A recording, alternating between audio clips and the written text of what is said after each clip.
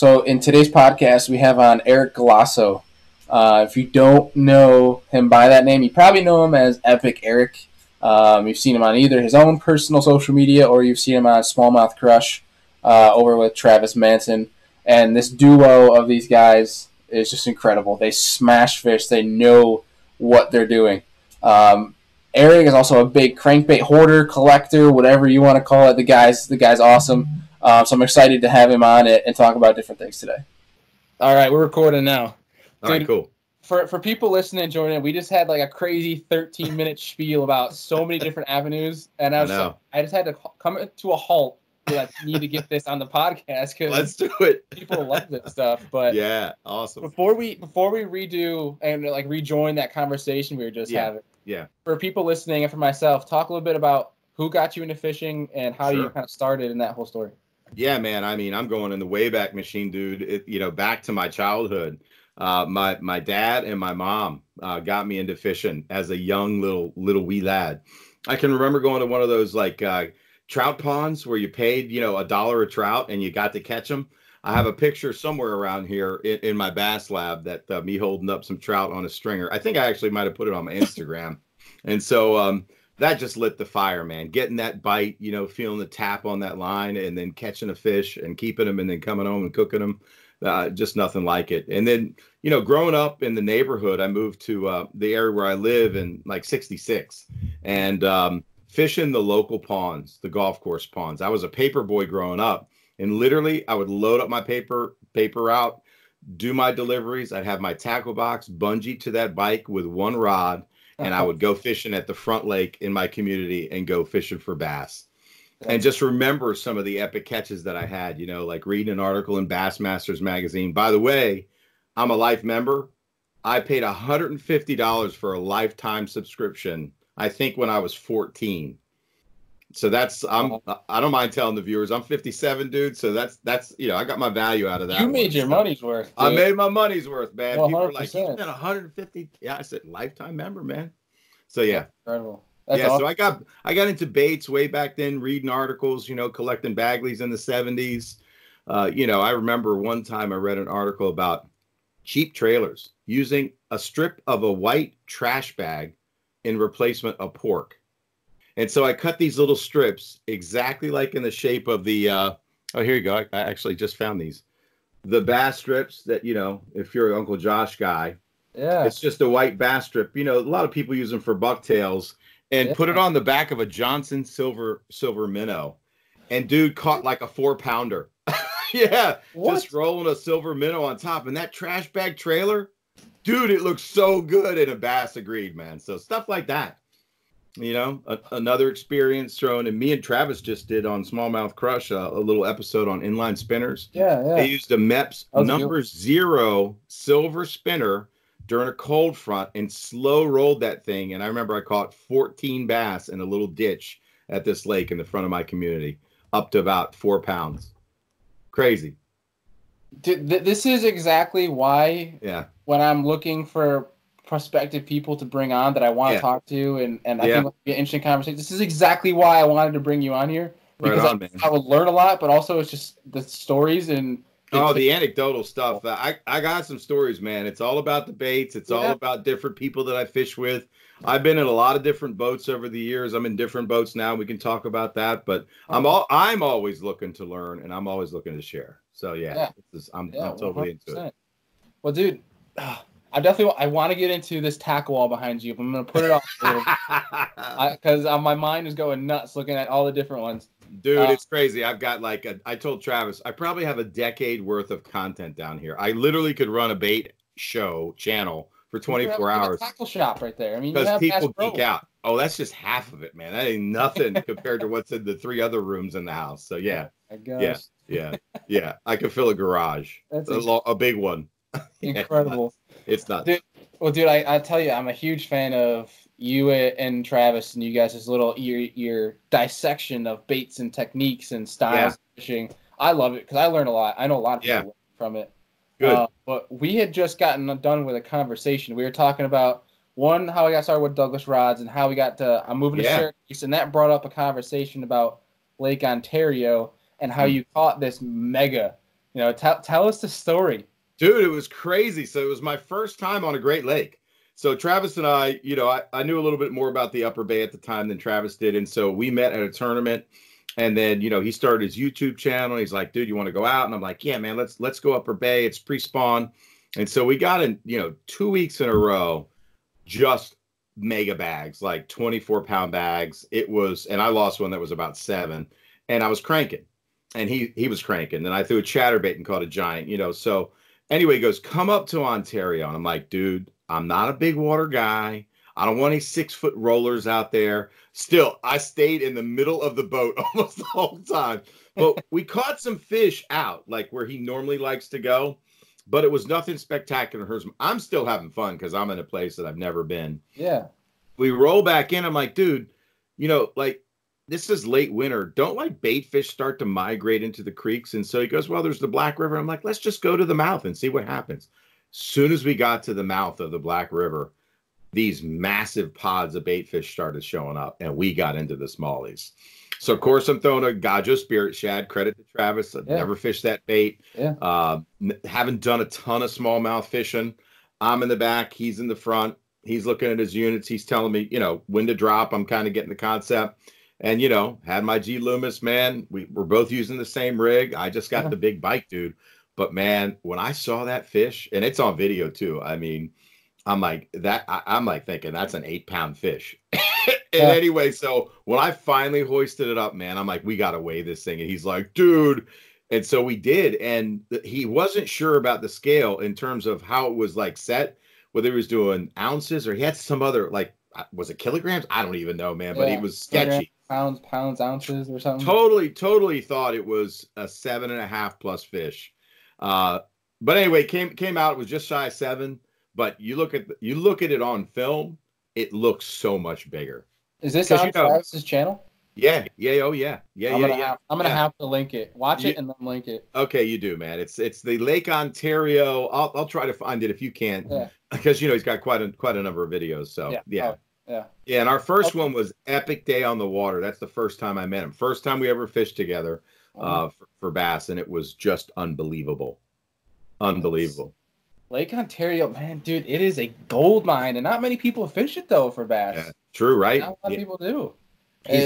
He's all about those Great Lakes, man. That's where he wants to be for sure. That's where you find the megas, dude. That's where you get them. You know. Yeah, he's going to be up there for like a few months this year, man. It's crazy. So I'm going to go up there and see. We're going to film some more this year. So yeah, I'm excited when you two get together. That's when you know you're going to Hammertown. You know, yeah, you guys will find them one way or another. We catch some big fish together, man. I've been on a little bit of a big fish tear. I broke my personal best for smallmouth with him. I think my prior best was like a 5.5.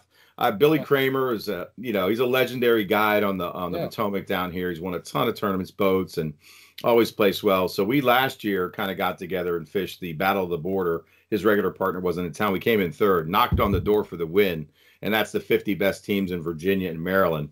Wow. And of course, we practiced together, right? And we had very specific baits that they were chewing on. And he goes, "Don't bring anything funky." And you know me, I'm bringing something funky, man. Literally, I didn't even tell him I had. First cast, I threw a Hubs chub, and I cracked a big one, man. First freaking cast. And he goes, "What the hell is that?" And I go, "It's a Hubs chub, dude." I'll show you. I got one back here, man. It's not the color I threw. But, dude, you know, I took the cheap hooks off. That's the Hub chubs right there. This thing is noisy. It's got a propeller on the back. I don't know if there you go. And 3 hooks, man. But it splashes and splits, and it's super loud. Yeah, I threw a jet black one, and I caught several fish. And he goes, "You got any more?" I'm like, "Nah, man, I brought one." So, yeah. You told me to limit the funky. So yeah, I'm always looking for something funky and different, man. So yeah, sweet. When me and Travis get together, it's good. But anyway, I broke my PB in a tournament with my other partner, Scooter Lilly, a 7.93 out of a brush pile on the Roanoke. We were sitting on like a 12-pound limit. It took us 17. Which was cool in a check. Yeah, like right up to, and that was like, what an epic battle, man. I almost didn't get that fish out. I was definitely hung, and I just let off tension. That baby, she swam out. And when that thing came up on me, that's an 8-pounder. It was just shy 8, 7.93. Yeah, I mean, it is an 8-pounder at that point. Yeah, right? Yeah. Oh. Yeah. So. And he's a hammer too. Scooter's a hammer. Yeah, Scooter's a hammer. I met him. I fished with Brian Breezemeister down in Region 7, and we had a Chowan River tournament. And he works for IBM, and he couldn't make it for practice. And I'm like, oh, damn, man, I didn't bring my boat. So I'm like stuck in North Carolina. I'm not driving home to get my boat 5.5 hours. So I'm like, I'll call a guide. So I call around to like 3 guides, and he calls me back. Another guy calls me back. I like him more. And he goes, look, there's a catch. I got a bay boat. My bass boat's in the shop. And I'm like, a bay boat? He goes, yeah, with a T-top. And it's a saltwater boat that I do strike. I'm like, let's go, man. The dude was like 110 degrees. The dude shows up with 3 rods.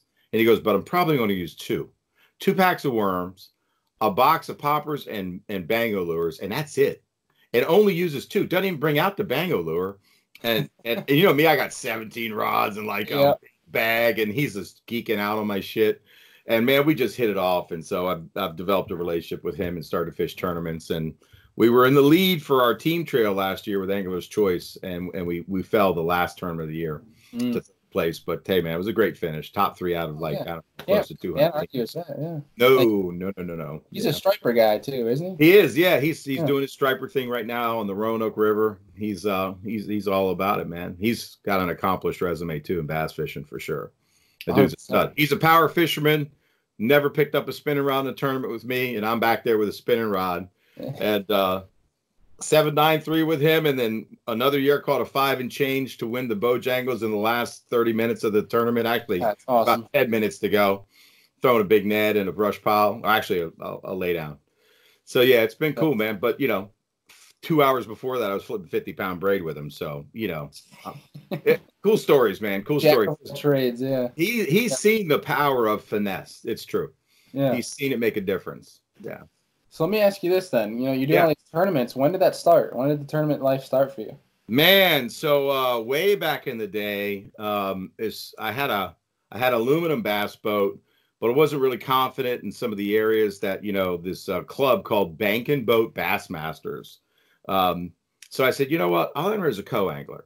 And so they used to fish pond tournaments. And the cool part about this club is they would break for lunch. So I'm fishing. This is my first year bass fishing tournaments. And I'm fishing with this guy named Scott. And then that was, my first tournament with Scott. I caught the big bass of the tournament. It was pretty cool. So I got a plaque and a check. And then the next tournament, I got paired up with Skip, who was a postman. I don't remember his last name, but he delivered mail. And he was the #1 guy in the club. And we're fishing Parker's Pond on the Eastern Shore. And I had a limit in the boat at lunch. And so all the boats are together, like, and we're eating sandwiches. And I had a big fish in the well, like 5 and change.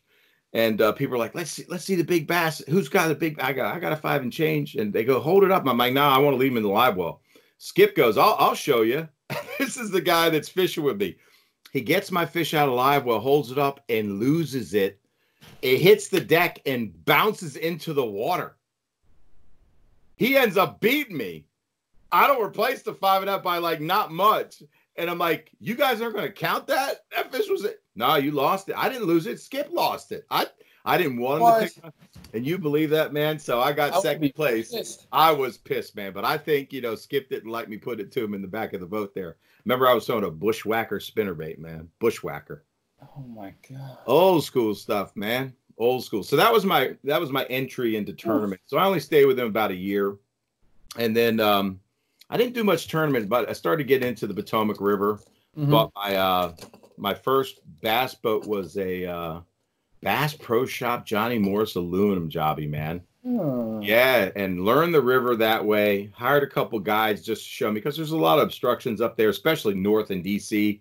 That's where I kind of focused. A hardcover junkie, a lot of plastics back in the day. So I fished with Glenn Peacock, Billy Kramer, Richard Wader. Got to know those guys. I jump in a tournament or two with them.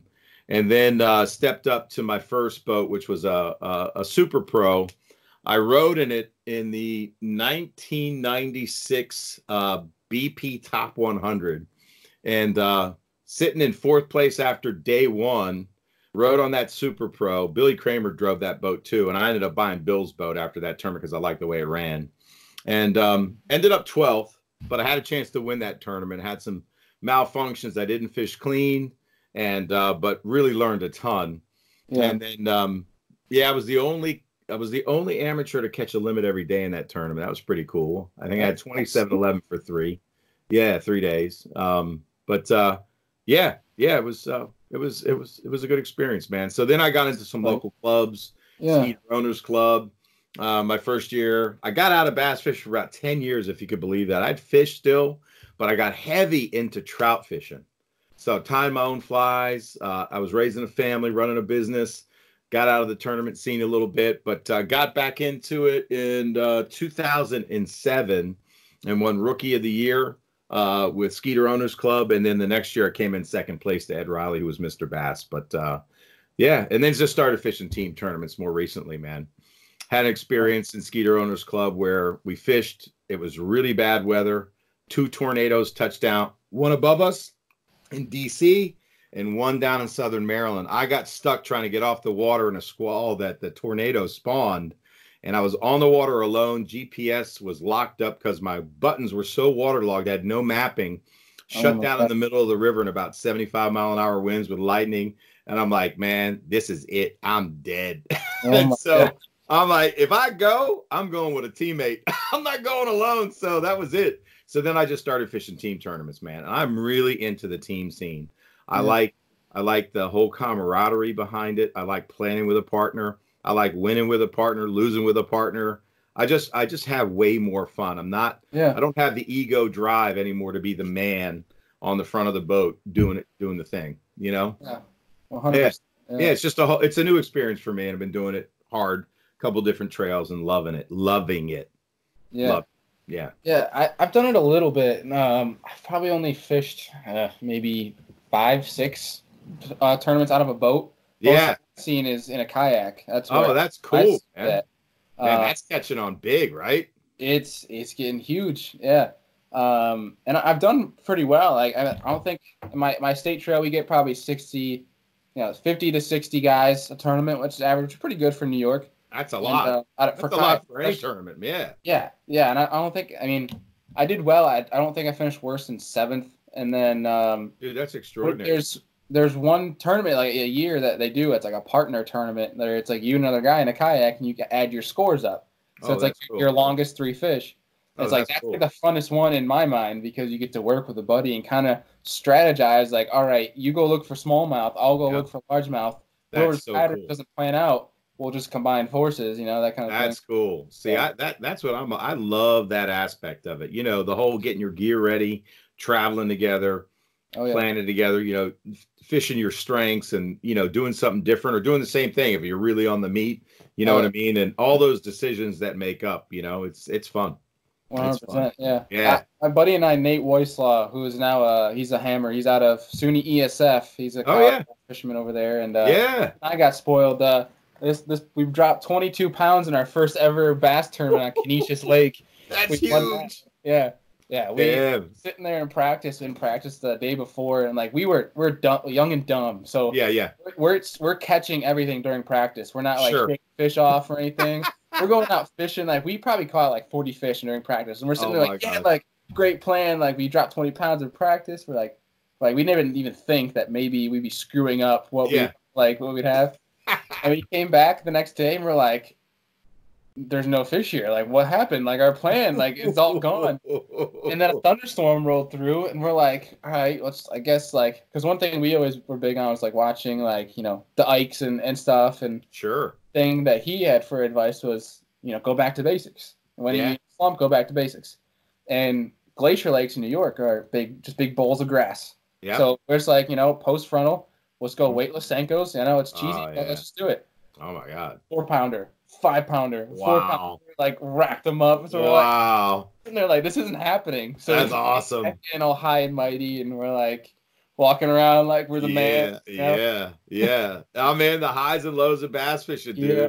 There was many lows afterwards, but it was a good first highs. I've been there both, man. I've been spanked and I've won, and you know everywhere in the middle. So. 100%. Yeah, it's good stuff. It's good stuff when a plan works out. There's no question about it. Yeah, and then when you adjust, right? Yeah, and you pivot, you know, and you get that on the water thought that produces. Click. Yeah, I mean that's what it's all about, right? Their decisions.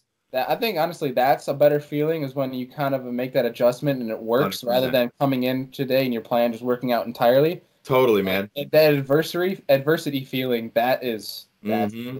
Oh, you could panic. You get spun out a little bit, man. There's oh no yeah, question about it. so much. Yeah, I mean, Yeah. I had a championship with my buddy Mike Draper. We fished a club called Never on Sunday, and they fished on Wednesdays. And Yep. so, because of the business I run, I can fish on Wednesdays, and I like it. It's a team format. And so, I used to fish it with Johnny Ingram. He got out of it, and so picked up another partner. But I've won 3 championships. I don't fish it anymore, but I really liked it because it was a variety of rivers and lakes, took you around. But I had gone out and practiced without Mike, and I found these fish in November.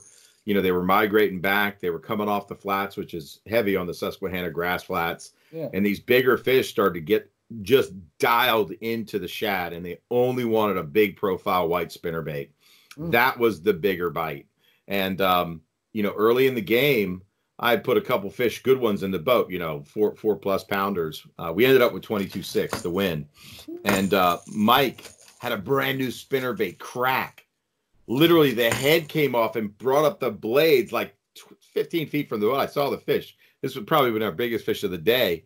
And dude, he started like geeking out, man, like just cracking his rod on my boat. And I'm like, dude, you're gonna need that rod because we're throwing spinner baits. Yeah. And he breathed and settled down. He caught a good fish later in the day to get back in the game. But it was kind of nice, man, that that the practice plan worked out. Yeah. And those fish just kept pouring off the flats and reloading on that channel swing bank, because that's all it was. It was classic pattern for fall. And we'd see people throwing crankbaits, and they did not want a small bait. If you weren't throwing a big freaking spinnerbait, 1/2 ounce with a nice juicy trailer in the trailer, you weren't getting a bite. I mean, a bigger bite. You were catching the little rats. It was wild, man. That's all they wanted. It's slow rolled. I mean, slow rolled. Oh yeah. Yeah. Yep. Incredible. Yeah, good stuff, man. Yeah. So you've known Travis for obviously a long time, and that's where I'm sure a lot of people have gotten your name from is from his channel, because he has a decent following. Yeah, he does. So when did you kind of hop in on the YouTube game with him? So it's wild, man. So we met each other. I was fishing team tournaments up off of the Northeast River, which is part of the Susquehanna Flats fishery, and he was paired up with a guy. I think he might have fished and it was in business at the time with a guy named Jack Rinkers. Travis worked for him as a sales guy, selling HVAC. And he had another buddy, Jimmy Steiner, there. He was doing the same thing. And so I just kind of got into that crowd, and we kind of hit it off. And, he invited me to come out and shoot one video. And that's literally the first video we had together. Was just stupid.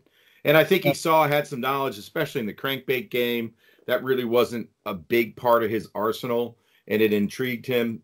I started talking about balsa baits, and then he took me out in November, and I'm throwing a flat-sided balsa, and I got to work on those fish, man. And he's like, you got to show me, and shad wraps and how I weight the baits to make them, suspend or even slowly sink.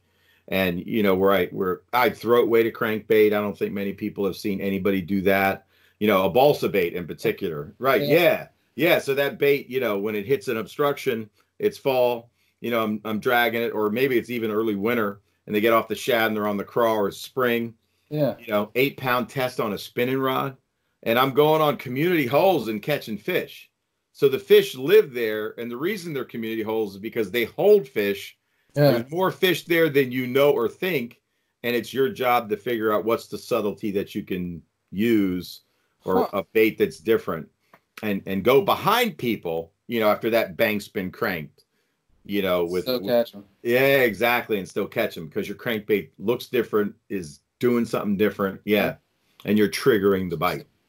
Yeah, so I think he maybe he realized you'd have to ask him, but I think that's what it was. I love baits, and we just had fun. He's a good straight man. I'm a goofball, obviously. Yeah. So yeah, it works, man. The chemistry works. We have fun, man. We laugh a lot. Yeah. I met him. I've watched his channel for a long time. I've had my YouTube channel for probably 4 years, and it's just been kind of a thing where I didn't really post consistently until a few months ago when I got out of Notre Dame. Is when I've been posting almost every single day, and I've been just watching consistently. He's one I'd watch because I learn a lot from. Yeah. Tournament fisherman, and I was like, that's what I was into. So and that's obviously where I discovered you, and I was like, these guys like they smash, like they work well together. Yeah. And I got to at the Niagara Fishing Expo a few weeks ago, as when I Yeah. actually first got to actually meet him and talk to him. Oh, I cool. sat in on one of his seminars, and that's when I learned he was originally like a walleye guy, and I was like, Yeah. Right. I Yep. never had any idea. And he's like, yeah, I had no idea what I was doing Yeah. whatsoever. Kind of Yeah. talked about it, how he's such a finesse fisherman, he's like a drop shot. Yeah. Yeah. That's one Yep. of my favorite videos of you guys. Is you guys using it was like the red versus the yellow, like the neon heads Oh for. yeah, I brought those up to New I York. smashed them. Like That was crazy, dude. So I broke those out, and he was like stoked that I brought them because, there's a great if you're a finesse guy, there's a great forum on what the heck in Fisherman. It's called Midwest Finesse, and so there's a forum, okay, and these guys are geeky about finesse, yeah, and I believe in it. I've seen way too many examples where finesse fishing rules the day. And a lot of guys won't put a spinning rod in their hand. It's the right tool for the right job. Look, yeah, man, if you can get them power fishing, I'd love the chunk and wind like the best of them. But if I can get them finesse fishing when nothing else is working, I'm stoked about it. So yeah. I had those with me, and I brought them up to New York. And I'm like, dude, let's roll these out, man. And he goes, where'd you get those? And I'm like, you got to order them straight from the Z-Man. I'd never seen them anywhere except Yeah. for on the Z-Man. And I read an article in Midwest Finesse. Was it Ned? Yeah, Ned Cady, the guy that, basically gets credited with the Ned rig. Yeah. And they caught like the record number of fish, and it was on not a Ned head. It was the Z-Man finesse worm, and it was, I believe, on a red head. So I said, yeah, let's compare red and chartreuse and see if it matters and which one outperforms the other. So yeah, it was fun to do as an experiment. Same stretch of water. We're making basically the same cast. It's the same weight head. We're using a small little net. It's the yoga pants, same color. So we're trying to, same size leader. So you can't say, oh, you were getting a better sink rate, your bait was floating more naturally. Everything was equal. So it's cool. It's cool to test that. I love that kind of stuff. Yeah. A lot of people don't buy into it, but I don't care. I'm sold. And I like to test small it. details, that can help you in certain situations. It doesn't mean it's going to work every single day. Nope. No, it's just certain situations, Truly not, man. I mean, I was out with Pete Gluzik one time. I hired him to do a bass class on the Upper Bay, the Dean, Bass University. And so we went out for a day, and there was a guy on the boat that had this product called Hat Cam. And so it's basically like a GoPro in the brim of your hat. And he was trying to like really launch things. And so Pete said, you want to come out? Yeah, dude, let's go. So I'd found the chatterbait before the jackhammer ever came to America. I mean, I'm talking years ago. Yeah. And I was throwing, it was an Imakatsu bait. It's called the Mogula Monster Moth Chatter. And it's a hunting chatterbait.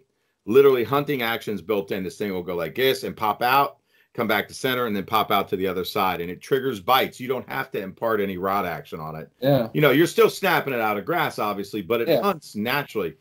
Dude, he's throwing a regular Z-Man chatterbait. I'm throwing this chatterbait, and I am scoring bass everywhere we go. And he is out of his mind. He hadn't caught one on the chatterbait yet, and I am stoning him. And I'm the third guy in the boat. He's up front, hat cam guy's in the middle, and I'm on the back deck. So I'm getting third cast at all available cover. And finally he goes, give me your rod. I can't take it anymore. And we're on Carpenter's Point in the Upper Bay. He went 150 yards, and he caught 2 bass. And we both looked at each other. And we went, see, sometimes it is the bait. Yeah. Too many anecdotal stories like that, man. Too many anecdotal stories like that. Yeah.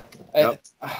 My fishing career has been a constant struggle of that, but also keeping it simple, because for me, I'm that kind of personality where it's like squirrel. Like, oh yeah. I'm all over the place where it's like, I don't know.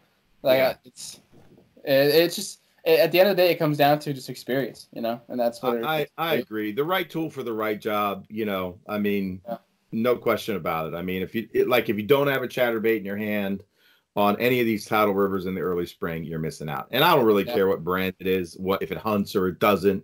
If you're throwing a chatterbait, you're going to get bit. Yeah. But me, I got to find a chatterbait that does something different, if that's what they're into. Yeah, 100%. And then up here in New York, the glacier lakes that I'm used to fishing, like I said earlier, they're just big bowls. Yep. Bowls of grass. There's not you can find rock piles. There are rock piles, and you have to really put in your time to find them. Sure. But for the majority, it's a lot of just grass. So for a Man. lot of us guys that just fish primarily Finger Lakes, you don't really fish crankbaits much unless it's like a lipless. Sure. You can crank like weed lines and whatnot. Sure. But for the majority of the time, like a chatterbait or a spinnerbait is a lot of what you're throwing, shallow flats and different things like that. Right on. So it's like when it comes to crankbaits, I am so stupid. I don't know what to do. Like it's lipless. I know my way around a lipless, but sure. Like deep cranking, I maybe have caught 2 fish in my life. Yeah. Like, I mean, that's just for where you live and what you're fishing, right? I mean, I don't throw many deep cranks because I'm fishing tidal water. And, early spring, it's 8 to 10 foot, when I get on the water. That's a pre-spawn fish. They're there. There's no 20-foot holes to crank that I know of. Yeah. So I'm not big into the deep cranking game. I've never had to do it. Maybe a DT10, maybe a 14 if I'm trying to grind something. But mostly it's a shallow water deal, 6 to 8 foot. So, my crankbait knowledge stops, when I start to go to the deeper crankbaits. I went out to, I bid on 2 trips on eBay for the Future of Fishing Foundation. It's about raising money for kids to get them into fishing, hook them early, kind of like the Ag Foundation. Yeah. And so I bid on a trip with Matt Lee and won, and bid on a trip with Larry Nixon. And I'm like, dude, it was basically the fee for a guide day on the water, fishing with a legend and a young gun. So Matt Lee for Gunnersville and Larry Nixon on Bull Shoals. So I drove out to Bull Shoals to fish with Larry. Man, what an epic day. That was really, really cool. But the point of this story is the deep cranking. So I get to Gunnersville, and Matt's like, you ever thrown a 6XD? And I'm like, hell no, man. But let's do it. I mean, it was so crazy. We caught a mega sack, but not on the 6XD. We caught a couple on it. I was throwing a Nico with him. Caught some big fish on the Nico. And caught the biggest fish of the trip on a Talon swim bait he gave me. Okay. And dude, it caught like a gagger, man. It was unbelievable. That was pretty cool. Caught that on film. And but throwing that 6XD, I did not have the right setup, man. My arms, I'm like, and burning it. I mean, like reeling as fast as you could, chucking this monster crankbait out there. I didn't have the right gear ratio. I was working way too hard to try to burn it, but it's pretty cool. I think I caught the fish on a 5XD anyway. But that 6XD was just so giant. I'm like, what in the hell is this bait, man, all about? It's nuts. But that was my first introduction to deep cranking, ledge fishing proper. You know? Pretty cool to watch them work as electronics and get to know them. So. Oh, my gosh, yeah. And that's one thing I'm really trying to dwell into. But as like a kayak angler, you can't put 4 graphs on your boat. You're graph. And it's not going to be that big. I mean, some guys run like a Solix 12, and you're sitting there. It's like you're watching TV on your kayak. Pretty much. Wow, that's crazy, man. It's like, you got space limitations too. That's why you got to keep it simple. Exactly. So I hear you got to have multi-purpose rods, But there's just those proven baits, man, that if I was forced to, I would stick with. Just through my years of experience, I know what I'd flip for finesse. If I had to downsize, it'd be a freaking Zoom Centipede. On 10 or 12 pound co-poly, they eat that green pumpkin centipede across the country. Dip that tail, chartreuse, orange, or red, and you're golden with an 1/8 ounce or 3/16 ounce. You will not be sorry I told you that one. So what Zoom Centipede? I don't think. Oh yeah, don't tell anybody. It's a limit getter, dude. I've heard of that. Wow. Oh my God, dude! For a do nothing stupid bait with a 2-aught, pick your favorite 2-aught hook and pegged or unpegged, however you like to fish it. Yeah. Green pumpkin centipede. That's all you need. Why do you fish a copolymer? Well, you could fish fluoro. Copoly just is, super abrasion resistant. It's cheaper. My buddies fish it, but I probably throw it on more fluoro than, Okay. But that's how I started throwing it. Now I would throw it on fluoro now. Yeah. Okay. Yeah. I was gonna say, I was like, all right, like you said, copolymer. All right, now I need to get my notebook out. Why? No. Just stick with the braid to fluoro. You'll be good, man. Yeah. Braid to fluoro, you're good. Yeah. But if you need 5 fish in the well, it's ridiculous. Okay. And you could drop shot that bait, catches them on, absolutely. You can wacky rig it. Yep. Good. Everything. It's just so versatile. About 4 inches long. Crazy amount of action. I don't know why it gets bit, but it does. And on a jig head. Just on a shaky jig. If you can find a jig head that fits the bait, it's stupid. It's accounted for so many big fish, so many limits. It's nuts. Yep. It reminds me of the Lake Trophy lure, the ring fry? Or whatever. Oh yeah. I watched a video of a double ringer.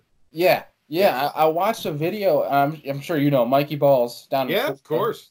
He wacky rigs a ring fry on a jig, Yep. and I'm sitting there. I'm like, What? what? Yeah, but it works. I don't know why. It's something that's like I want to try it, but at the same time, like, It seems stupid, doesn't it? yeah. Yeah, But I it's like know. you just gotta suck it up and try it Try it, until right? you get that first bite. You always think it's stupid. You Yep. know? No question about it, man. No Yeah. question about it. And that was me 3 years ago about the whole swim bait movement.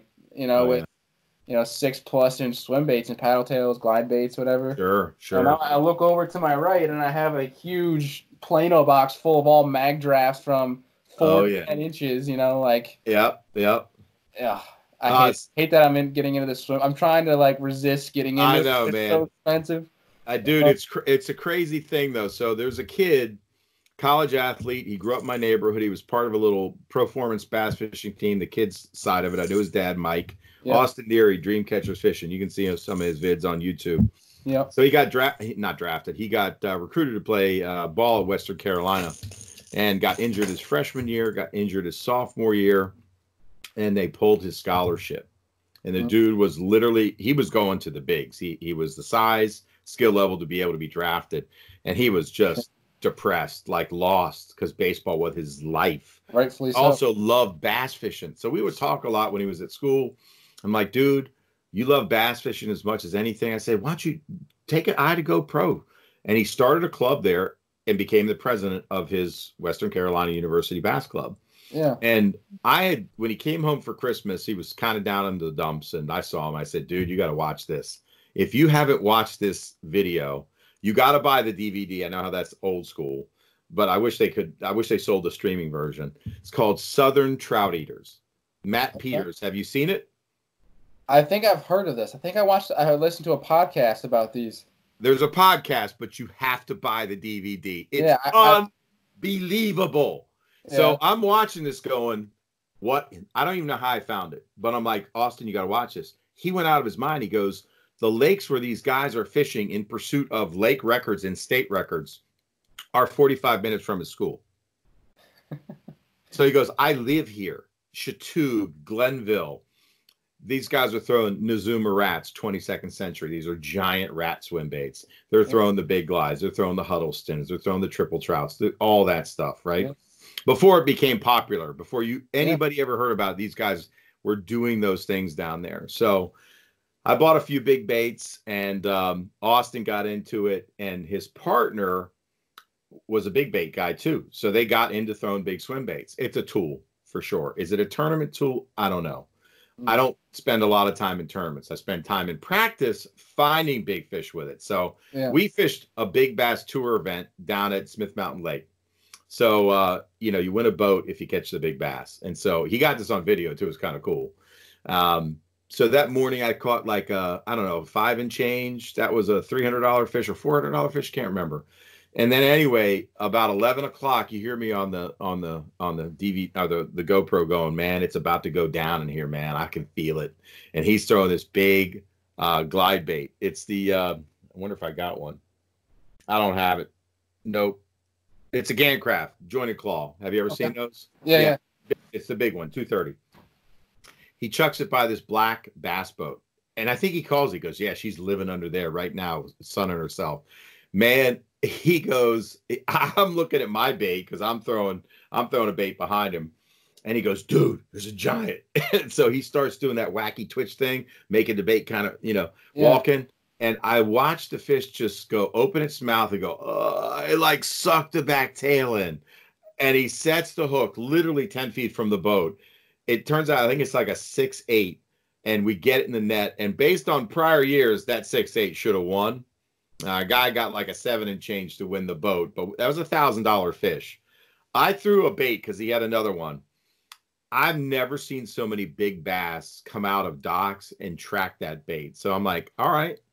So that was a whole experience. Mm-hmm. And I had some big baits with me.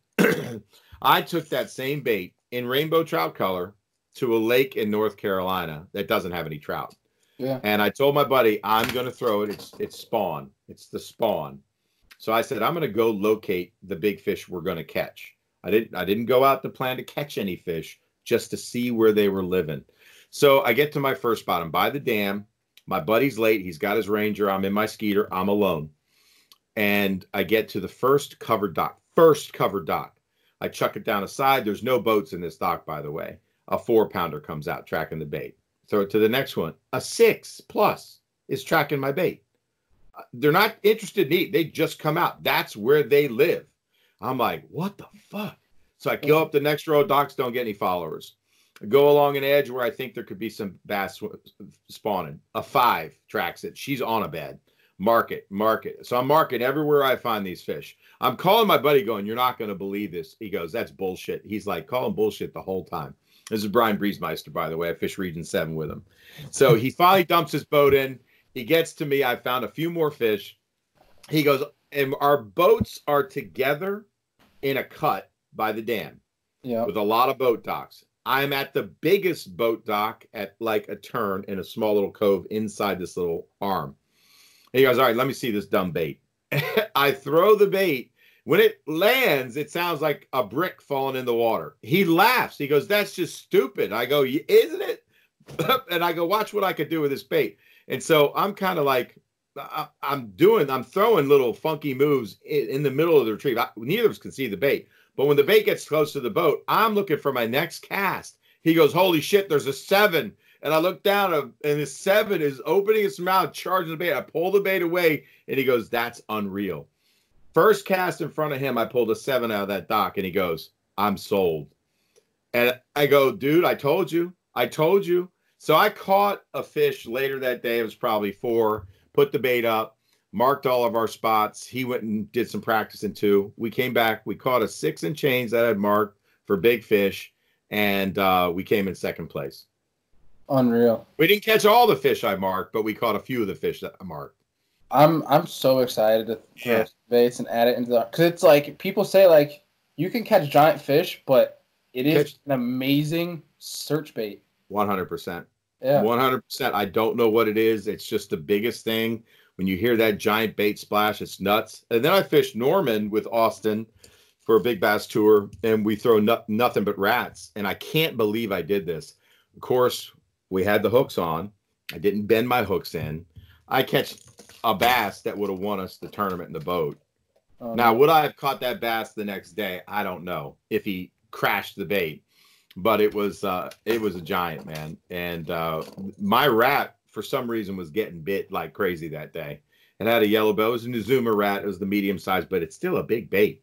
And he was throwing some custom wood ones that he had made down in the Carolinas. But it was really cool. Post-spawn, wolf pack fish on lakes in the South or wherever you have bass that wolf pack, their reaction to a rat's pretty violent. Yeah. It's crazy. It's crazy. Spots down there, largemouth.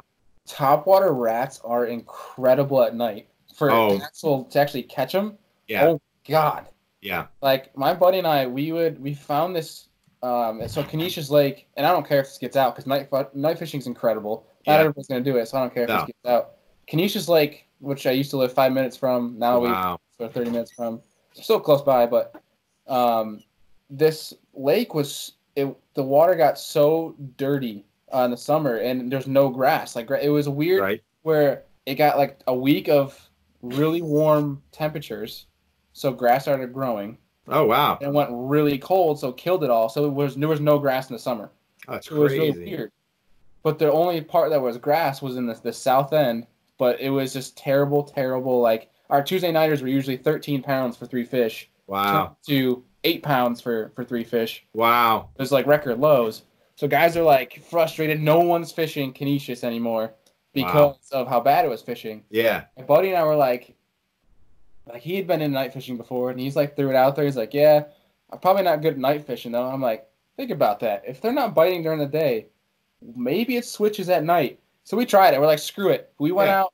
We went out at like 9 p.m. Wait till it gets dark. We're sitting there like, 10:30, 11 o'clock. We're like, this is getting old. Like.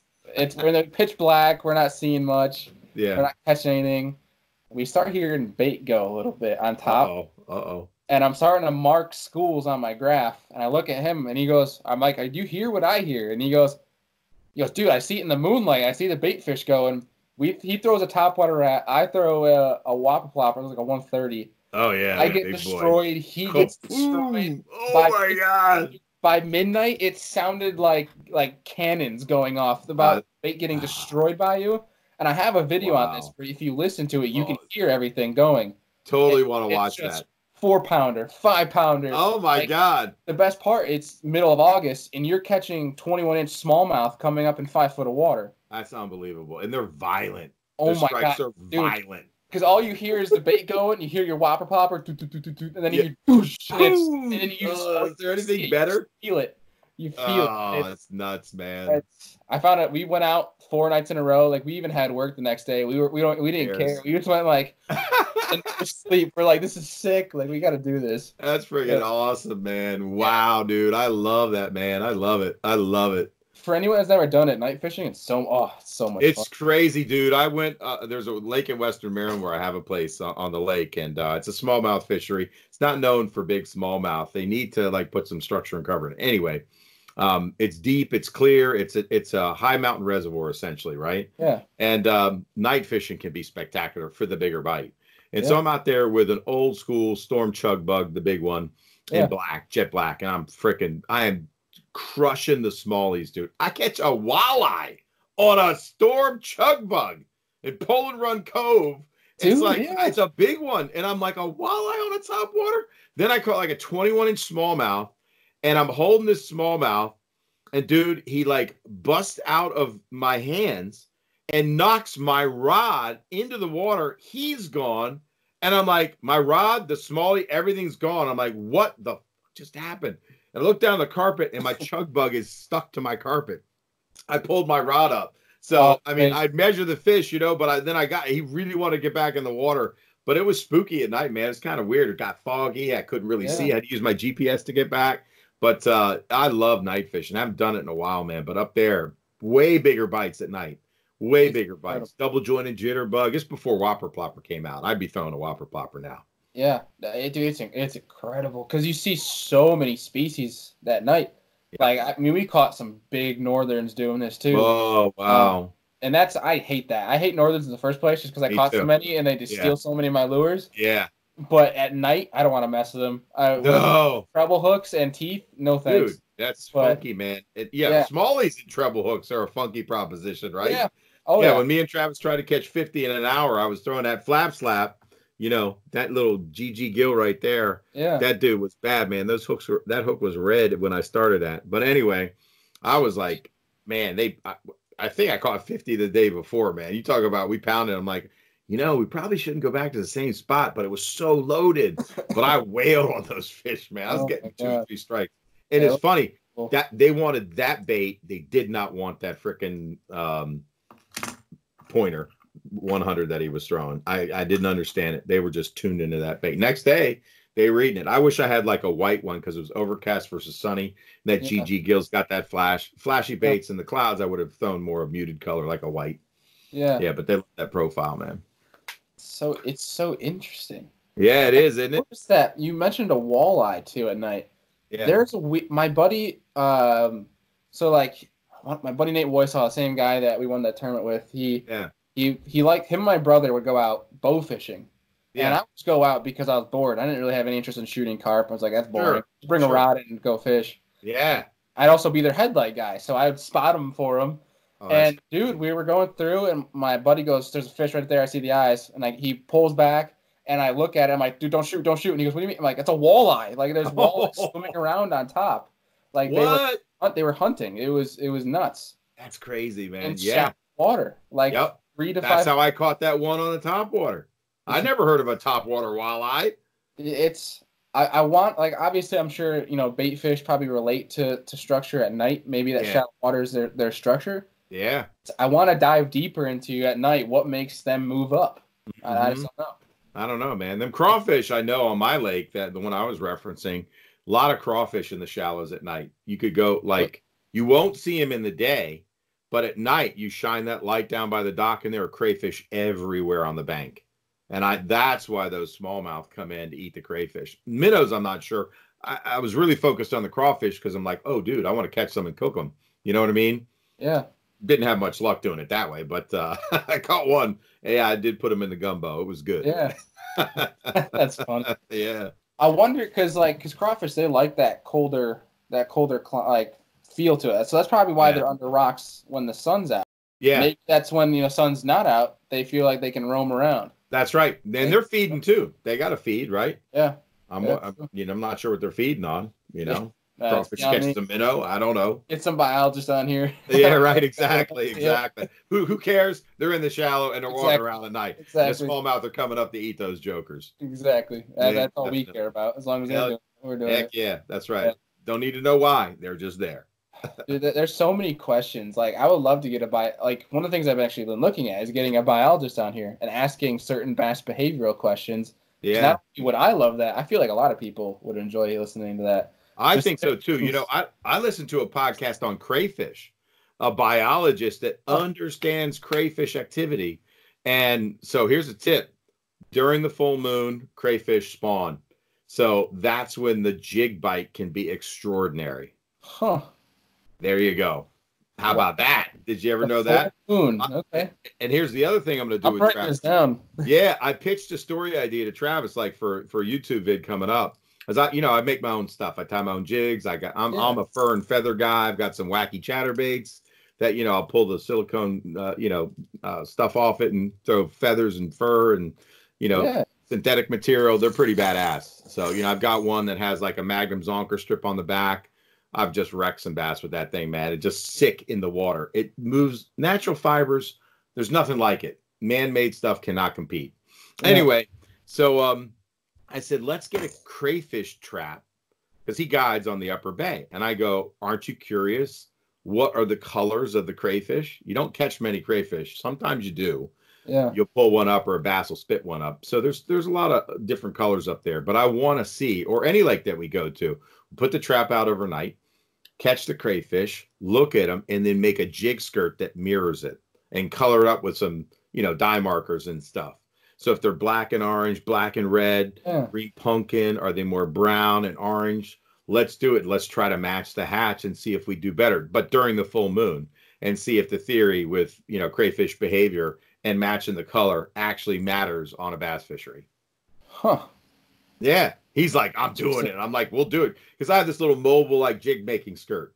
I did an Instagram video one time. I was waiting for my buddy to show up and he gave it to me. And I'm like, dude, he gave me some skirt material. I have a bunch at home because I tie my own, but he gave me like a bag of stuff and I made a bunch of skirts up. In fact, I did it for Scooter. I made some skirts up for a chatterbait that I make. And we went out and we were on our, Kerr, Bugs Island Reservoir, and had a tournament the next day. And man, in practice, he went to work with that chatterbait and it was just stupid. Stupid. Yeah. We had to stop fishing. Yeah. Because, it's like practice. Like, what are we doing? Leaning on the fish. We're done. We had patterned them. You could run the pattern across the lake. It was wild just to see how they reacted to that. What's that? It's so hard not to. I know, man. I know. I did these Wednesday nighters with a buddy of mine, and we'd go practice a couple hours before they started. It was a 3-hour deal. It was like 5:30 to dark. Yeah. And dude, we were crushing them, and I'm like, dude, what are you doing? We're done. It's a grass fishery at the time because the grass was really good in the Gunpowder River. And I'm like, well, let's go get a bite to eat, and we'll come back. Man, we came back, and the tide continued to rise. It was an incoming tide, and a storm was coming. The fish were still active. I had to put 3 trailer hooks on my buzzbait because they were short striking. They were engulfing it on lower tide, but they were reluctant to come up with a foot or, more, or a foot and a half more water because there's a 3-foot tide swing. And it's wild, man. We needed a subsurface deal, but that bite evaporated.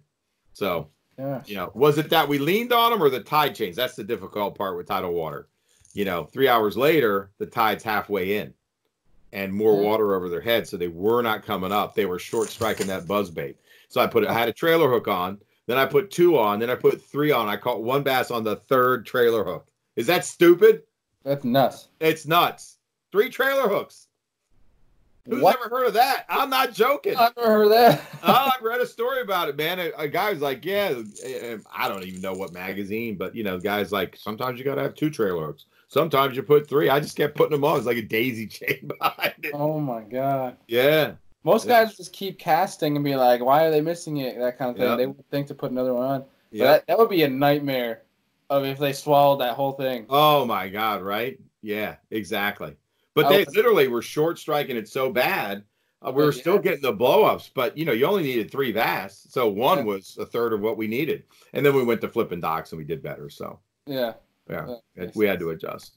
Yeah, I've never been into buzzbaits too much. I need to get. Oh my god! I mean, I know one of your questions was, sponsors. I don't really have any sponsors. I don't search them out. Don't look for them. Yeah, I'm just kind of want to fish what I want to fish, right? Not be locked in. 100%. But one of my partners. This is really weird. So the partner that remember how I met Scooter. Yeah. Down at the Chowan River in Carolina, Brian Beastmeister can't show up for practice, so I hire Scooter. So while we're out talking, catching. We caught, I think our bag was 27 pounds that day. I caught the big fish of the day, last cast of the day, drop shotting. So he's throwing 30-pound braid. I'm throwing 10-pound test against a cypress tree with barnacles. And he's like, you're a nut. And I thought the fish was so long. I'm like, that can't be a bass. I thought it was a mudfish. And it was a bass, like 7 and change. And but during the day, we're talking about buzz baits. And he goes, yeah, there used to be this buzz bait called a chatterbuzz, man. I can't find him anymore. And I'm like, what if I told you my buddy Brian, who I'm fishing with tomorrow, is the owner of the Chatterbuzz? And he goes, get out. So the guy from Chatterbuzz died. And Brian used to fish him too. And he went to the daughter of the man who passed away, the founder of it, and bought the remaining stock. And so he makes, so it's a buzz bait that basically, I think I got one over there somewhere. It clacks on the head, so you can adjust the blade to make it silent or clack. It's compact. It's got a head that comes through grass, and you'll really love it. It comes through grass really, really nicely. And in fact, on one of Travis's YouTube vids at Costa, not this last year, but the year before, he was practicing north and really not doing much on the hardcover because he was trying to go the road less traveled. And I was fishing my Wednesday nights, and I was cleaning up like first, second, or third almost every week. My buddy Jimmy, and I was kind of tuned into this buzzbait bite and frog bite. It's a grass fishery, and the grass was healthy, and the fish were loaded in the grass. And I'm like, dude, why are you fighting this grass? You gotta come. And so he goes, come out with me. I said, all right. I have my Wednesday nighter. I'll fish with you during the day. We'll film, and then I'll go and fish my Wednesday nighter. In fact, Travis jumped in that Wednesday nighter. I think we came in second that night. So we went into a cove that was loaded with grass. It's a great pre-spawn cove. The fish live there all summer after they spawn. And I gave him one of the chatterbuzzes, and it was black and yellow. And he goes, what is that color? I'm like, dude, trust me. As soon as we got into the grass bed, you could hear the bluegills popping. I'm like, you hear that? That black and yellow, that yellow belly, kind of on a bluegill.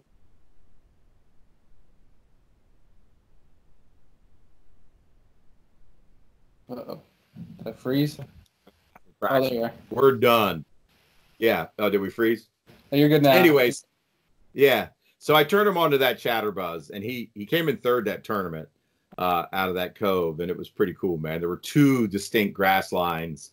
There was some really nice hydrilla and coontail. I'm sorry, milfoil and coontail. Yeah. I taught him how to kind of read the grass, and it was he mashed up on him pretty good, man. It was and he had it to himself. I couldn't believe it.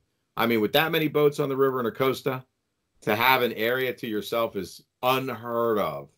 It was a sleeper, man, because those fish are very tide specific in that cove. They want water coming over their heads. They don't love it at super low tide.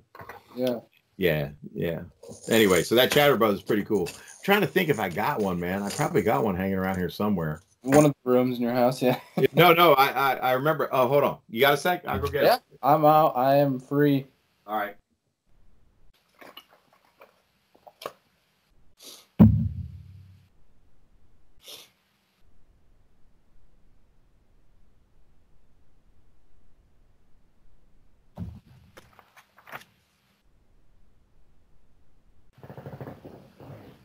I was just doing some reorganization in here, man. That's probably why I can't find it. Literally gonna put up some stuff. But, yeah, I'll have to send you one, man. Because I got a bunch of them. That's pressure. That's pressure. Wait a minute. Hold on. Wait. Oh, he's found it. I got him.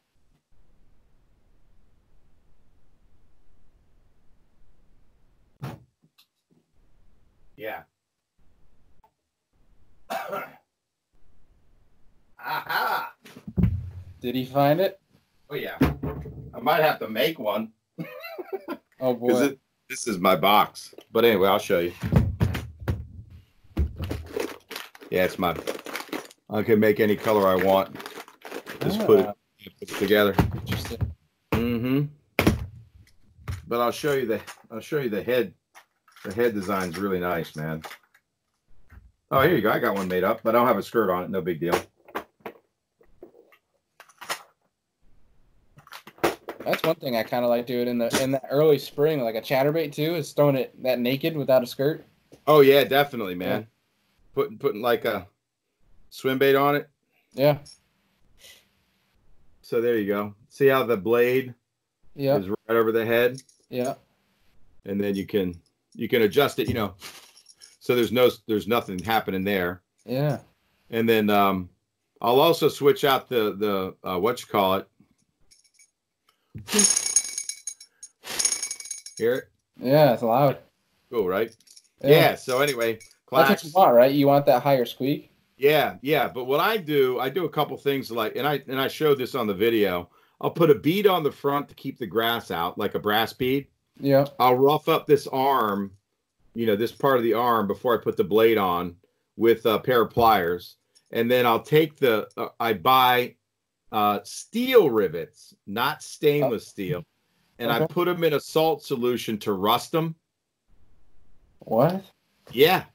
And so I put a rusty rivet. That's why Travis is like, why are you giving me this shitty buzzbait with a rusted rivet? I go, dude, I do it on purpose. Because it makes it squeal right out of the gate. Because you know how over time a buzzbait will start to squeal more the more you use it. I want that squeal right out of the gate. And then the other thing I do is I open the hole in the blade with a pair of scissors. I've done this one. I can see that. The hole in this side of the blade and the hole in this side of the blade, I want it flopping more. So yeah, when you have a bigger hole, it just gets really super squeaky. Yeah, man. I tune that shit up. I was always curious why they had holes in them, and now I know why.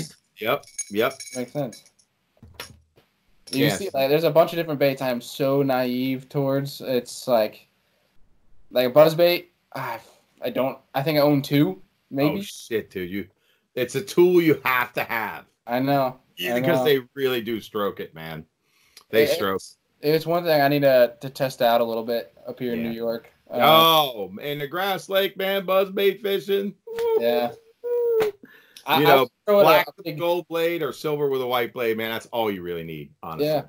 Yeah. It's just one thing where it's like I try throwing different stuff. I guess like my buddy throws buzzbaits a lot. He doesn't have much luck with them. Yeah. So throwing around grass pockets, and I'll throw like a mag spook around pockets of grass, like in Cayuga, and I get destroyed. I probably had 23, 24 pounds in an hour, and he maybe had 12 pounds. Yeah, I can't argue with that. I would not throw a buzzbait. Honestly, smallie fishing, that might be a different story. Yeah. They love that stupid spook and that black Sammy, man. I mean, good night, dude. Right? Well, Cayuga, it was a largemouth up in the north, and that's you're talking largies, yeah. Yeah. What we were doing is what happens is, when the grass grows up, it grows up so fast in certain points where it just ends up matting up. So you have these big grass mats that are around, and guys will throw. Like my buddy throws a buzzbait around it. Sure. But instead, like I was trying to change up, throw something different. I've always thrown a spook or a popper. Yeah. And I just threw a mag spook around the edges of it, and he would catch like a couple 2-pounders, but I would get less bites, but I would get destroyed on this spook. Like. Yeah. The spook is a spook bite. I just love it. I don't know what it is about it. Any walking bait like that, Sammy, spook. I love a Jackal Bonnie. It kind of sits down more vertical. Yep. The black Bonnie, I've done some work on the upper bay with that thing, man, around grass pockets and edges, because that's what I fish is grass fisheries, man. And you get bigger bites. That's a fact, Jack. You don't get as many, but you get bigger bites. No question. Full size spook. What is Is it megabass? Is it like the dogfish or something like that? It's the Dog X. Yeah. Dog X? Giant Dog X. Those things are huge. Yeah, they're big. Oh, they got another one that's like a monster, like Big Bass Dreams. Oliver, he's throwing that thing. That thing is a mega walking bait. And then you've got the frickin' what the hell is that? The Lunker Punker. Those are giant. Have you ever seen the Lunker Punker? I've heard of it. Black I'm Dog trying to remember baits. what it Hold looks on, like. man. Give me a second. I'll All show right. you. All right. Thing's giant, dude. I mean, it's like a striper bait. Sheesh. I mean, look at the size of this thing, dude. Oh, God. Look at that thing. That is huge. Yeah. I mean, look, it's crazy, right? Yeah. It's a giant, man. I mean, that's the California guys show that lunker punker for those big, trout eaters. But Yeah. I mean, you chuck that bait out there, man, where there's a blueback herring bite going on, or Oh my God. big Yeah. old shad bait, man. You got it. Dude, I mean, if you're looking for a double digit, yeah, right. Yeah. Not saying a 5 or a 3 won't eat it. They'll eat it. They're predators, man. Oh yeah. Bad little mama, they'll suck it down. Ain't no question. Those like 6-inch poppers too. Like you see guys using for GTs stuff. Yeah. Like Giant guys trevally. use those up here for pike. Oh yeah. Yeah. It's kind of interesting. Well, isn't that how the whopper plopper kind of the guys were throwing it for muskie, the big muskie baits with the backtails? Oh, yeah. Thing? Yeah, and Dahlberg, basically the big plopper, the 130. Think of it, that's a big bait. Yeah. That gets big bites. Oh yeah. Not saying the 90 won't get a big bite, but that 130. I've had way more success on a 130 than I have a 90. Oh, I love throwing the 130, man. Yeah. That's a big fish bait, bro. I've honestly haven't heard of many people. Not a lot of people like the 90s. I think the only person I've seen do well with the 90, I don't know if you watch his YouTube channel, but it's a ND kayak angler. No. From North Dakota, he fishes a lot of creeks and streams. Dude, yeah. I've not looked at it. If you see the most insane topwater blowups with smallmouth, the most crazy things. Yeah. One of his videos got over 1 million views. What? Yeah, it's insane. What's ND? What ND kayak? So ND like Notre Dame, and then it's Yak Angler. Okay, I'm gonna watch him. Dude, it is nuts. I love it, man. I love a big blow up. That's nuts. That's pretty much all it is. It's just giants on top water. Yeah. 1 million views. That's nuts. You'll watch him and you'll rethink everything about North Dakota. I mean, he does a little bit of Minnesota too, but a lot of it's like ND, North Dakota. So you don't think that's bass fishing up there when you see it, and you're like, huh? How about that? Yeah. That's nuts, man. Yep. Cool stuff, man. Pretty sweet. Yeah. Oh, dude, I think we could probably talk about a bunch of stuff for hours. We're already over an hour, so it doesn't feel like it, but all right. Yeah, right. Right. We're gonna have to get you on again and do more of this bait talk. To do it, man. Happy to do it, man. Love talking baits, man. 100%. But I think what we're gonna do is we're gonna do my fun questions at the end for you. Sure. And then we're definitely gonna get you back on because I'm having a blast. Yeah, me too, dude. I love this kind of stuff, man. It's what I live for. Yeah. Before we get into that, is there any big plans coming up with you and Travis? Any big trips or anything? Yeah. We're trying to get a 24-hour fishing head-to-head battle going on the St. Lawrence. So we'll see if we can get that going, man. Yeah, that's pretty sweet. Yeah, it would be cool. 24 hours of fishing, that'd be nuts. I've never done it. Like you versus Travis kind of thing? Yeah, exactly. Cool. Yeah. I'm just going to tell him, man, look, you're going to be sitting up there on the Panoptics, man. Just, take the trophy right out of the gate, dude. I'll do my best, but whatever. That's funny. I usually do pretty good behind him, man. I'll bring some tricks out that I ain't telling him about till we get there. But that'll be fun just to see, what it would be like to fish for 24 hours. So, it's crazy. Yeah, up in May. So we've got some Chester County bass tournaments coming up that we want to fish together. Legends of the Bay is another series that we're trying to do. He's busy. I'm busy with my tournament schedule. I think there's a lot of content we can do before he starts to guide really hard in March, trying to figure out some of that early spring bite, late winter. Depends on the water temp, water quality, how good the grass does, but there's a lot of hardcover stuff going on. So going up there and exploring some of that bite with him would be a lot of fun figuring things out. Yeah. So I've got some ideas brewing. Yeah. That's pretty sweet. Yeah, man. Yeah. Awesome. I'm looking forward to it. Just as a viewer, I'm really looking forward to watching that. 100%. Me too. Yeah, we're doing the Knucklehead, kind of podcast now. Hopefully, get some better internet here going. So it was all me in the beginning, but I stepped up. So I told him, I'm like, dude, you got to get faster speed. 100 MBS doesn't do it anymore, man. You got to get like 500, man. Yeah. Because I don't know. He's the guy controlling the feed right now. So it's really going to be on his machine to make it clear. So True. Very true. yeah, so I think we're gonna pick out some old videos. And I said, let's just go back to the first time we fished together, dude. It's that epic day on the water. And then a week later, we did it again. It's crazy. It's crankbait fest, too. I mean, I did mix in the chatterbait, but it's all about the crankbait. And I think I caught a good smallie on a jig. But, yeah, I was throwing different crankbaits and, you know, bringing some old school baits out. And some of those old school baits, man, I don't know why they work, but they just do. They just do. Don't ask questions. Don't ask questions, man. You know, when you watch the bait in the water, you see it's got a little bit lazier action, like the rattling fat wrap. I don't know why those tidal water fish love that thing early spring, cold front. They just eat it. They just do. That flat A too. That's just a money bait. The old one knocker 1970s bombers that, you know, have a screw tail. It's just a denser plastic. It was made in the 70s. You know, it's not the cheap Chinese stuff you're getting. It's got a different resonance. The new baits catch them too. Bomber 6-7A is, you know, one of the storied legendary crankbaits of all time. Yeah. I love those 1970s versions. They just something different about them. Like the old wiggle warts. Yeah. You know, mold was imperfect. It made that bait hunt. And the new ones will catch them too, but the old ones can't be beat. Yeah.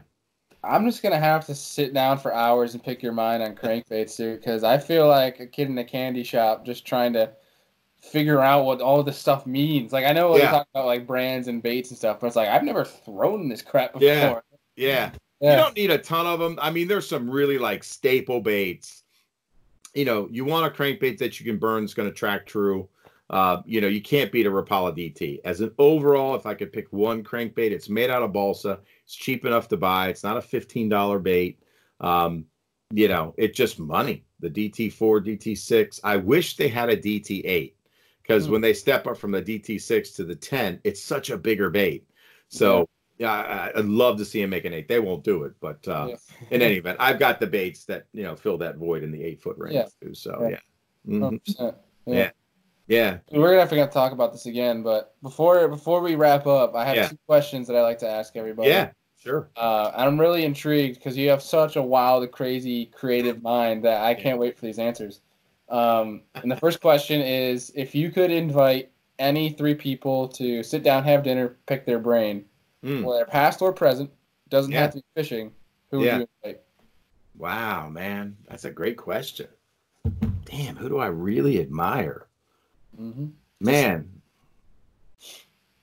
if it was fishing for 3 hours, who's been one of those stories? Well, I'd love to sit down with like a, you know, I don't want to say like, I loved my time with Larry Nixon, man. Yeah. Because he's been a grinder. So I already had that actually on the boat with him. So that's why that's what got me into that bidding on those things. I don't even know how I found it on eBay. I think I read it in Bassmaster magazine, and I'm like, I've read about Larry Nixon from when I was a kid. Yeah. So to fish with a legend of the game who's still fishing today. Yeah. Right. He's been through some health things recently, but just to hear the stories about the grind that is professional bass fishing, you know, to have him talk about joints that have no cartilage left in his body because of the repetitive casting. Think about it, in a tournament, we cast, 1,000 times? And then to do that over a practice tournament, drive to the next tournament, do it all again.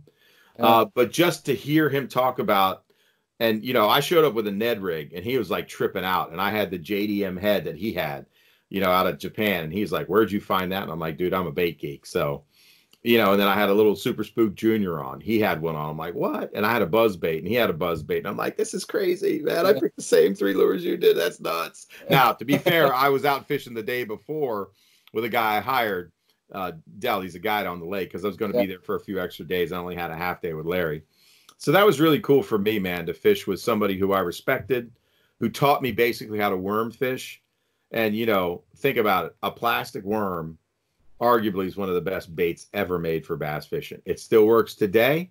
Everywhere. Some of those old school worms work today. You know, I just went through my Zoom U-tail box. I haven't thrown a Zoom U-tail in forever. Why'd I get away from it? I don't know. But I got that box looking right. It's going back in the boat, and I'm going to see, does a Zoom U-tail still catch them? I bet it does. Something about the shape of that tail that it's a great bait. But no, it's really cool to meet Larry and do that. So Yeah. That's awesome. So Larry'd be one of them.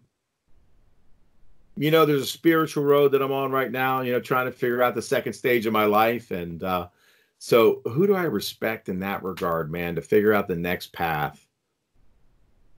Man, that's a tough one. Nobody comes to mind right now. Oddly enough, I was watching, I know you're going to laugh, man. I sat down with my wife because she watches it every Sunday, Super Soul Sunday with Oprah Winfrey. Oh. And they were really talking about everything spiritual. And it was really kind of a cool thing. So not that I would sit down with her, but she had a couple guests on today. I got to get their names because I might sit down with one of those people. You know what I mean?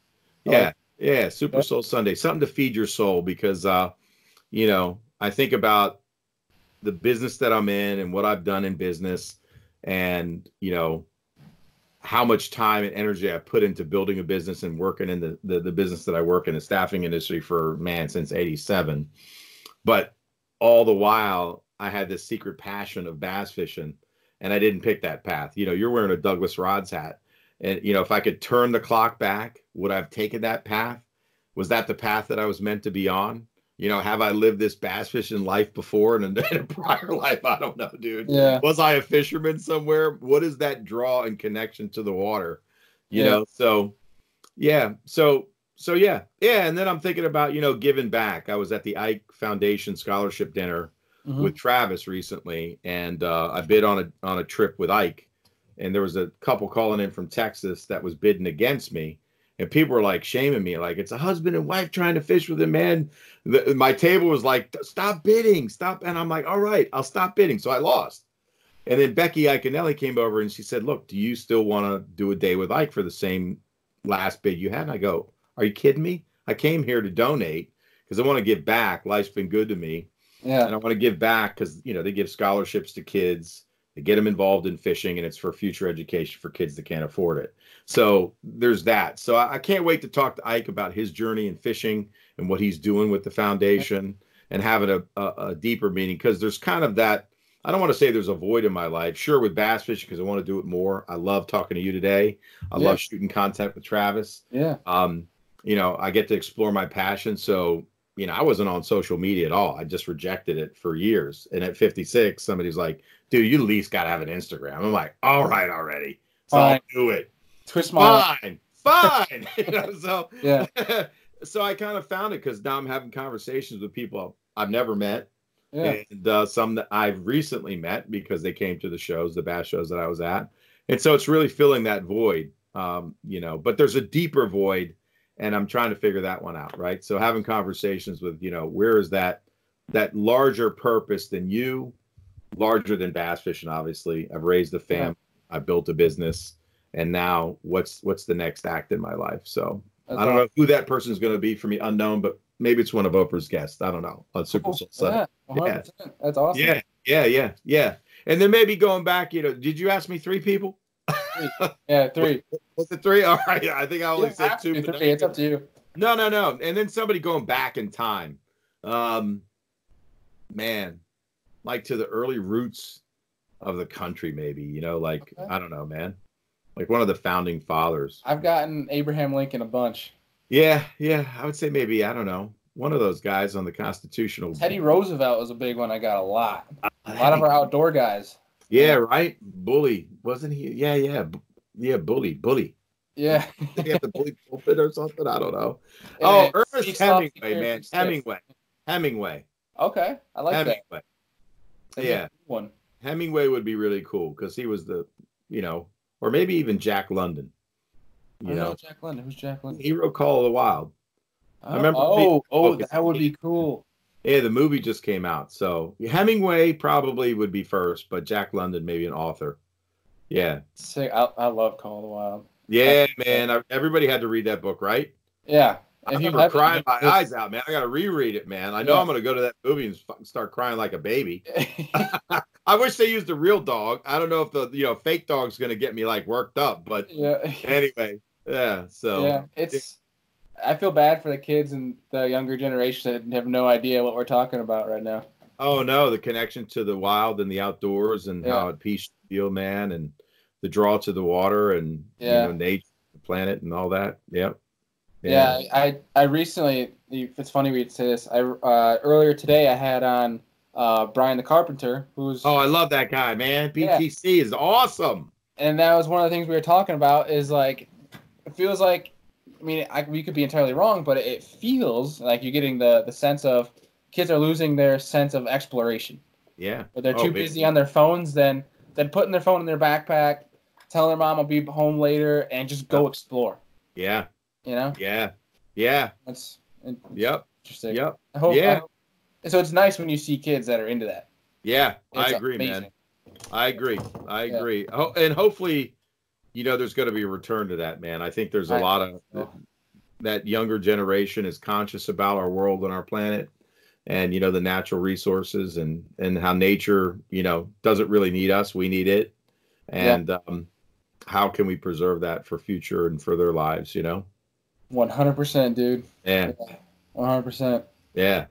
So, man, my last question before you, so I don't keep you for too long tonight. My last question is super simple. Yeah. Straight to the point. Your favorite fishing memory? Oh, wow. Dang, that's a great one, man. Huh? Whew. I got so many. First one that comes to mind. Yeah. All right. So the first one that came to mind was I already told you that story about using that trash bag deal, but Yep. so I got a lot of them, but if I only had to pick one, We'll have a new one for you each time you come on here. Okay, because there's way too many, man. There's way too many. So I got pretty heavy into JDM tackle for, reading on the forums, buying baits, testing them out, taking them on the water. And so I've had the pleasure and the gift of fishing with some really super accomplished anglers. And one of the guys that was one of the best crankbait fishermen I've ever met is Bob Cherry. I fished tournaments with that guy, fished Never on Sunday. We won a lot of tournaments together. I learned a ton about fishing a crankbait because Bob always had a crankbait in his hand. And, one of the best super shallow crankbaits ever made was a -1. It's 0 to 1 foot. Man's ruined it by sending the production to China. They changed the mold, but the old vintage -1s, or 1-, baby 1- to be specific, is just one of the best. If you fish shallow grass, you got to have a -1. And when it gets hot, you got to burn that bait. So me and Bob are on the boat. He's got his favorite -1 on that he is just, the paint's worn off. He had it for 20 years. His daughter gave it to him. It's a special bait in his mind. And of course, I'm on the back of the boat. I got a bunch of -1s with me, but I bought this new bait from Japan called, I got one right here. It's an Imakatsu. It's a funky color. So, don't go crazy on the color, but don't sleep on a straight chartreuse or straight orange crankbait. It's the Imakatsu Waddle Bats. Interesting. There's a blade on the bottom. I'll bust it out of the pack for you. So it's the first time I've thrown this bait. And we're going down a bank with shallow wood. Yeah. And Bob's throwing the -1. He's getting prime cast angle at every nook and cranny on every log. Like, he should get the bite before I get the bite. Yeah. And I am stoning the fish behind him. Stoning them. He can't get a bite. I'm catching bass. I caught 3 snakeheads that day, jumbo snakeheads. He's like, what the fuck is that, dude? And I go, dude, so this blade on the bottom, do you see the blade on the bottom? Yeah. This makes that bait hunt. It'll come off center and go back, and then go out to this way and come back. You can't burn this crankbait, so it's not really a great bait for the summer when the water gets warm and you have to burn a -1 to get a bite. Yeah. But it was post-spawn. The fish were on the wood, and I destroyed them. So I used this size, and then there's a bigger one that they make, and they make a tiny one. But I used the jumbo one after, and I just literally caught fish off of every laydown. And it's like they'd never seen it before. And in fact, they probably never had. Yeah. And so it just showed me that there are bass where you don't think they are, that a new bait or a new retrieve or some new tactic or technique, some wacky thing that you wouldn't think would work. It was just really cool, man, to research a bait and figure out that it's got something special, and to understand why the hunting action, because hunting action in a crankbait is what everybody tries to build in. A bait that tracks straight, it's like the chatterbaits that track straight. You got to rip it out or pop it or slowly pulse the rod, or that quick small stop in your retrieve split second and then snap it back, and the bait, it's like a fleeing thing. But it's just really cool to have a situation where you just see that different bait made the difference. It wasn't something I was doing. Yeah. Aside from my research and going, I think it'll work, and then testing it and see it side by side with a guy in front that knows how to fish a crankbait. That's his favorite shallow water crankbait, and he's not getting bit. And to see a bait come through and just get smashed. It's awesome. Crazy. It's crazy. Crazy. It's just like light bulb. Yeah, like ding. Yeah, exactly. Exactly. Awesome. Yeah, man. Dude, when you mentioned, and I'm going to add this in quick before we end our show here tonight, but you had mentioned how it's like that's the first thing they've ever seen. How could you imagine going to like a fork before man fished and fishing fork and the amount of fish and big fish you could catch? That would be like crazy. Like some of the lakes that they, had closed to the public and then opened for the first time. Man, like Stick Marsh, I guess, or like lakes that were just coming on and just so fertile. Oh my God, it'd be stupid. You'd have a 50-pound bag. That would be legendary. It would be dumb. It would be dumb. And that's cool. But what I love is a grinder tournament where, there's pressured water, and you're coming behind somebody. There's 3 boats that just went down that stretch of riprap. And that's why I get off on finding a bait or weighting a bait like a crankbait, throat weighting something that's just going to sit in the strike zone, pre-spawn when the fish are cold. They're on those spots where they want to move up right off that channel swing. They live there, they're community holes, and figuring out something that's going to trigger that bite. That's what I love. I love doing that more than anything, the grinder of it all. Yeah. Yeah. Respect. Yeah, man. Yeah. Hey, don't get me wrong, man. I would love to go to Fork when it first opened before anybody bass fished to just wail on some 10-pounders. Yeah. Yeah, exactly. Well, man, I gotta say I appreciate you taking the time tonight. Sure thing, man. The longest podcast I think I've had, and I like the shortest. So it truly did, man. Plus the preamble before, man, I was totally stoked about hearing your journey, man. Congrats on the gig with Douglas, man, because you don't think it's not crossed my mind to go like, man, it's not. I don't need the money, because I'm later in my career. I'm just doing it for the fun. But here's what I do know: I'm getting into the industry somehow. And so that's what I want to do, man. I want to make baits. I want to, just for fun. Yeah. And, Travis and I are trying to maybe collaborate on some things that he's going to get connected with bait companies. He had this idea for a little jig. I can't show you. But, I tied one up, a sample. And he was like, dude, where'd you? And I'm like, dude, this is what I do. You know what I mean? Yeah, the crazy chatter baits with fur and feathers, man. Oh, dude. It's all good. That's awesome. Yeah. Well, dude, I mean, I would even love to at some point just get out and fish and show you the rods just to get your opinion. Totally into that. Because how much would be incredible. Yeah, so. I mean, I was a Shimano man from way back in the day. When Loomis first came out, I had a Loomis in my hand. And me and my buddy Alan, we fished together forever. He wasn't much of a spinning rod guy. And man. So I love the Loomises, and now that Shimano has purchased them, I've got a Conquest. That was kind of cool. Caught a 7 on a Conquest last year on a little ball head jig with a spark shad, and then pulled out the frickin' Gancraft jointed claw 230. Caught a 4.5, and Scooter, my partner, in practice, he's like, dude, you're confusing me. 1 minute you're throwing a micro jig, the next minute you're throwing this giant swim bait. What are you doing? I'm like, I don't know. I just felt like the wind picked up and the sun was out. That's exactly what I did, man. So, no, I would love to fish a Douglas rod. So, heck, man.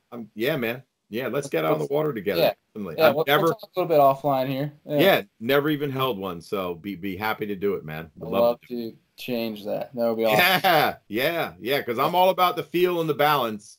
And I pay attention to rods. I had some buddies build some Loomis rods for me with Loomis blanks when you could get them, and he taught me about, rods. Some rods are not splined right. If you set the hook and the rod's wrenching to the left or right, that means because the guys are not on the center of that thing. It's not balanced, and the weight and how it feels. Yeah, sensitivity.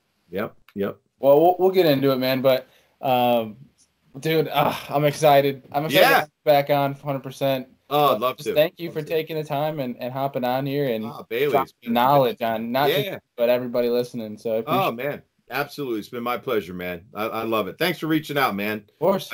I appreciate the compliment on the Insta, and finding me and the Yeah. work that I'm doing with Travis. I'm having fun, man. Sharing the knowledge and Keep it still up. learning like crazy. Yeah. Yeah. Keep it up. Keep it All up. right. I can speak Well, for a lot of people. We love it. So good keep it stuff, up, man. man. Yeah. All right, man. I appreciate it. We'll talk to you soon, man. Peace. See you Tight later. lines this year. You got it. Bye. You too, man. So I hope you guys enjoyed that podcast. Another really long podcast. So I hope you got your worth out of that for the different information, different things we talked about, your entertainment. I know it was entertaining. That was awesome. Awesome talking to him. Different stories to hear. He's gone through a lot in the industry. He knows a lot of people, seen a lot of stuff, experienced a lot of things. And being a young guy like me, that is something that I yearn for, that I love to listen to, and I'm starstruck when I hear it. I just love to learn as much as I can, and he's one to take a lot from. I hope you enjoyed it. If you're not already, go follow him on social media. It's down in the description. Go check out Smallmouth Crush, where he works with Travis Manson, making amazing videos and different projects over there. That's also linked down. And lastly, if you're not already, subscribe to Ike Bird Outdoors on YouTube. Go down, click that button. And if you don't want to listen on YouTube, you can head over to Spotify, Apple Podcasts, the Angler app, any podcast application. We're on there. So thank you guys for listening, and we will see you next time.